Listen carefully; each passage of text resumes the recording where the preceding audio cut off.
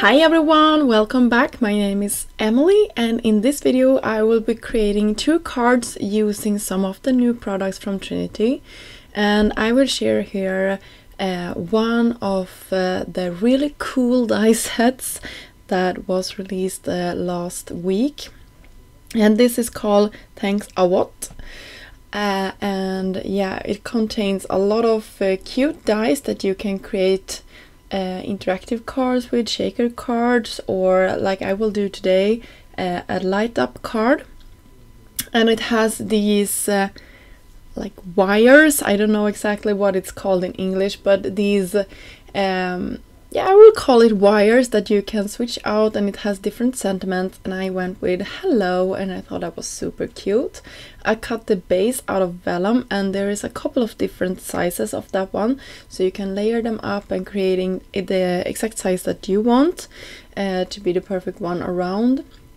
So you can see here I cut around the vellum piece as well, just to get sort of an outliner where I can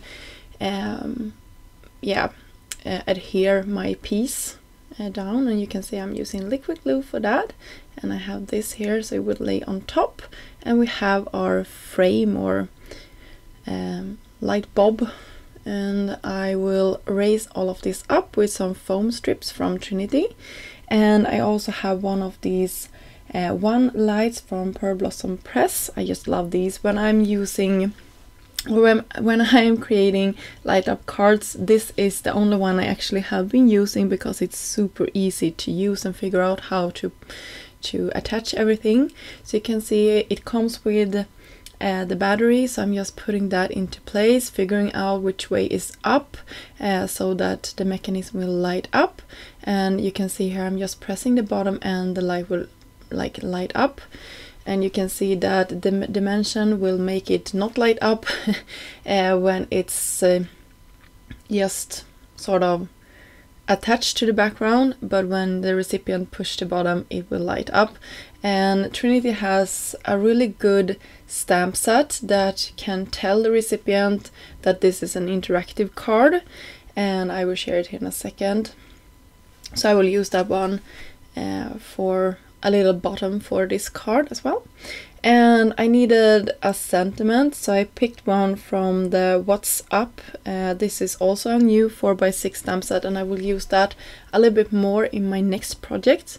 I heat embossed in white on top of some pink cardstock, the same pink cardstock that I have in the background, or on my card base I should say. And here is that cool stamp set that will tell you what type of interactive card it is.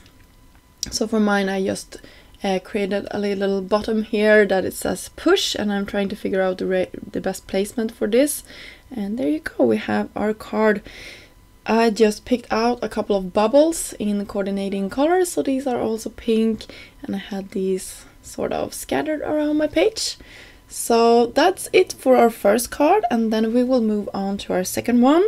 For this one I'm using the light bulbs in the What's Up, and yeah, it's a really fun one as well.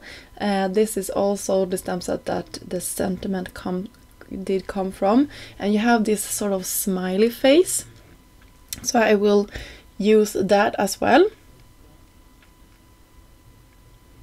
You can see I'm going around just stamping it out. And then I will create a rainbow colored light bulbs here. So I went around using my Olo markers in 2 different shades. I have been loving using these. They are super easy to figure out.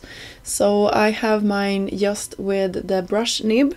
So I will have one lighter and one darker to all the sides. So it's like you're creating your own like tri-blends, if that makes sense. I'm usually only works with like 1 or 2 colors per color family when I'm creating cards. So for me this has turned out really nicely. I don't have to go looking my stash for all my markers. I just have them in a little ball here on my desk, and I'm reaching for them all the time. I don't have since I don't have too many. I think it's 100 something Ola markers that's available. I have them all, but I have them sort of my favorites in a ball here on my desk, so it has worked out really nicely. So here you can see I'm just putting a couple of strips over my card panel there, and that pretty much finished off my second project as well. I hope you enjoyed this video. Links to all the products that I used will be listed down below, and I will also have some close-up photos at the end. And until next time, I hope you have a great day. Bye!